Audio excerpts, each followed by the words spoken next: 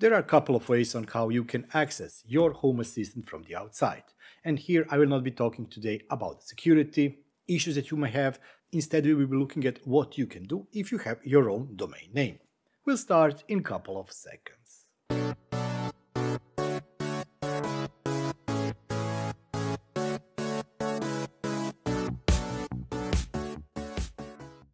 As I've said at the beginning of the video, there are a couple of ways on how you can access your Home Assistant. The easiest way, of course, is if you are using Namecheap account.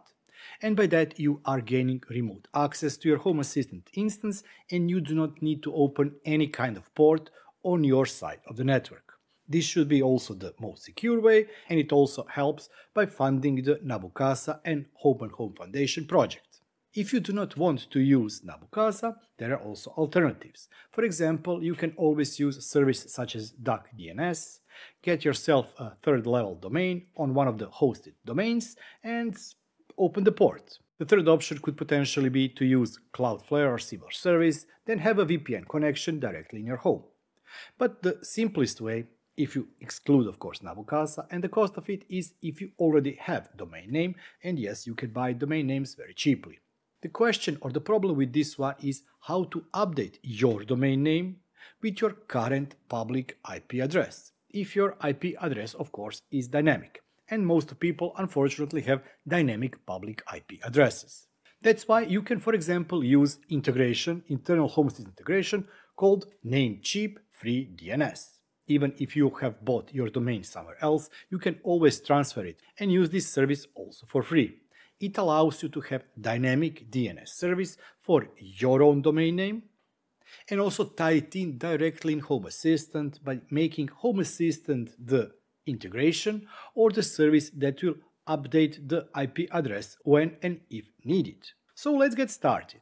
In my case, I have a couple of domain names. Some of them are using this integration, other ones are not using the integration. And I will show you what you need to do after you transfer the domain into the Namecheap. If your domain is already in the Namecheap, it is pretty easy because all we have to do is we have to set up a couple of things. Select the domain name that you want to manage, click on Manage, make sure that the name server is pointing to the Namecheap basic DNS server, click on Advanced DNS, and if you do not already have A+ dynamic DNS record, click on Add New Record, select A+ dynamic DNS, for the host type in @ and for the IP address, type in your current public IP address. If you don't know what is your current public IP address, the easiest way to do is just Google what's my IP address. And the first listing is for the website called what's my IP address. Click on it and you should see your public IP address. Copy it and paste it inside the A+ dynamic DNS record. Don't forget to click on Save to save the changes. Next, you need to scroll down to the section called Dynamic DNS, check that it is turned on, and here you will have Dynamic DNS password. Copy it, and we will be needing it now inside Home Assistant. As this service is currently not available as the UI integration, we still need to use the YAML or enter the code inside the YAML file. So let's get started with that. Open either file editor, if this is the editor of your choice, or I will be using Visual Studio Code Server. Go to your configuration YAML file and here insert the following code. Namecheap DNS, add two spaces or indent right, domain. Now insert your domain.com. It must match the domain name that you are using also with the Namecheap, and then also paste your password. The password is the key that we copied from the Namecheap DNS website as a dynamic password.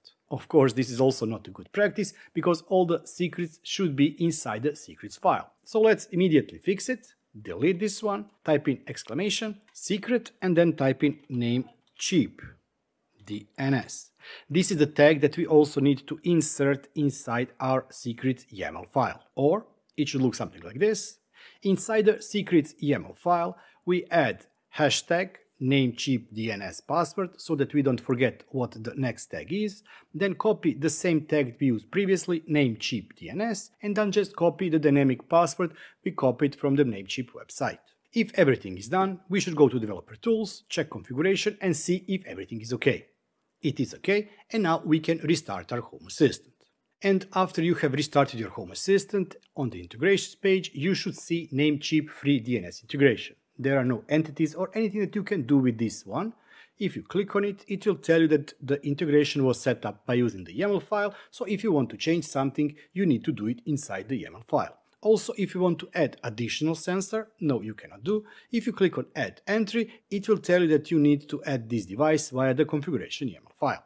And this is it. From now on, anytime the IP address changes, the public IP address of your network, it will update it on the Namecheap Free DNS servers.